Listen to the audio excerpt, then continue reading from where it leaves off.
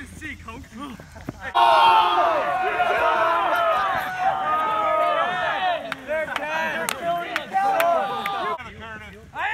hit the cone. Try.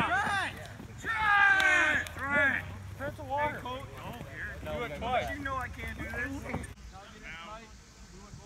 Here. Wrapping up. Here. Bust back. Boom. Bust back. Right. 3 whistles. Let's go. First whistle. Extension. Second whistle. Let's go. All right. Here we go. Ready? Set. Go. Set. Go. Go. We get that out here. If we get that arm out here, ball's free. Okay? You get one shot at this as I'm doing this. As I'm doing this, now we want to go arm first. Arm through, wrap here. Okay? Good. That's all right.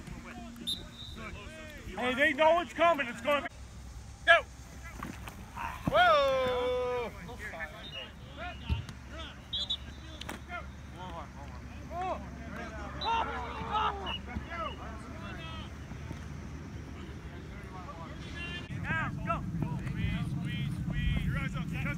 Good.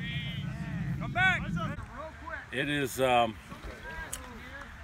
It's a little different for me. It's been a few years, so you know, we're excited. It's fun. Some things that I thought were fairly natural, I got to think about a little bit. It's going to be, you know, we talk about on defense being fast. I got to be fast as a coach. I'm not quite there yet. So. Okay.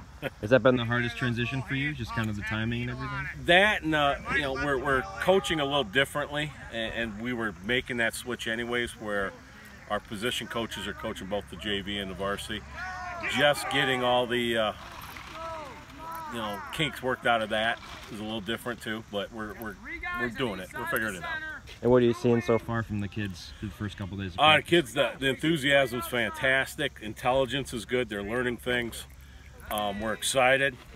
You know, it's been a really fun 4 days. Okay. What's kind of your goal for the first week of practice? Get better every day. Real simple. Okay.